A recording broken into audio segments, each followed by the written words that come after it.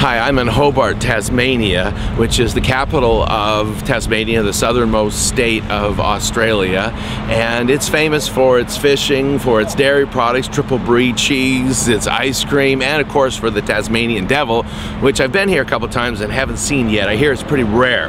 Also, it has an interesting history, which if Tasmanians were subject to being a victim, they could be a victim of the past and held in the grip of the past, but they are evidence that you don't have to allow your past to dictate your future.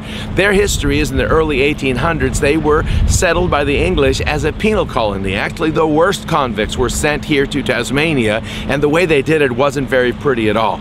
And you could look at that and think, well, that's my history, that's who I am. But a great example is you don't have to be locked into, dictated into a negative future because of your past.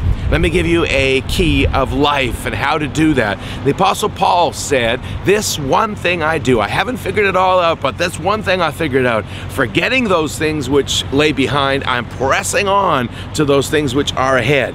There's the key. He says this one thing. I thought, well, hold it, Paul. You said two things. You said forgetting and pressing on.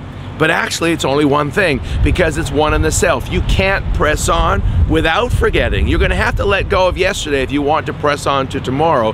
And you can't actually let go of yesterday without pressing on to tomorrow. So here's the key. The key to a negative past is a great future. Start to dream of a great future and then begin to step out. And as you begin to step out and do those things that you dream of, the future that you have in front of you, your present becomes your history, and you can change your history. You can change your past. You can change it for the generations to come. We don't have to be dictated to by the past. The best thing about the past is it's past. How do you deal with a negative past? A positive future. You can rewrite history today.